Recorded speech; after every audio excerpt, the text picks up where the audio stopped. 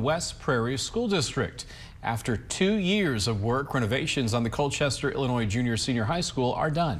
And News Since 5, WGEM's Dylan Smith talked with one student about how he thinks the building will make learning better. So Dylan, why is that? Well, Daniel and Mackenzie, it comes down to climate control, more space, and more safety. Before now, the building lacked those things, but come August, students won't be able to say the same.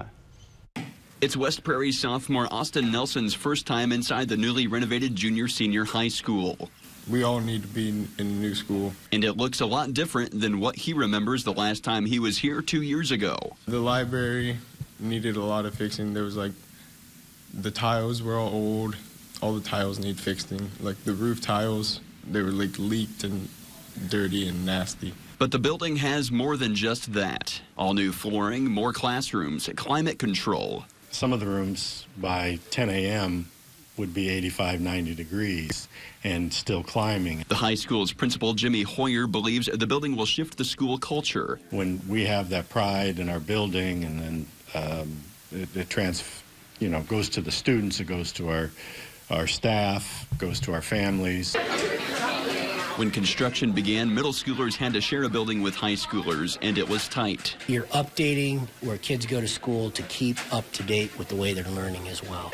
Like the building in Colchester, it too needed fixing. Superintendent Guy Grantert says the high school in Scioto needed around $3 million in repairs. There's more open space. We have a cafeteria for the first time in this building, so that'll be nice as well. Grantert says there could be more in store during a Phase 2 project. Until then, the building is officially complete. Our students deserve this. They really do. They deserve to have something nice to be proud of. And Phase 2 of the project, Grantert says, could include a new district office and a football field and track. He says the board would likely wait at least a year to make a firm decision on that, though. Dylan Smith, WGEM News. And thank you, Dylan. In the meantime, Grantert says they'll still use the gym, track, and football field in Scioto, and this project cost the district about $10 million. Bonds, district reserves, and grants paid for it.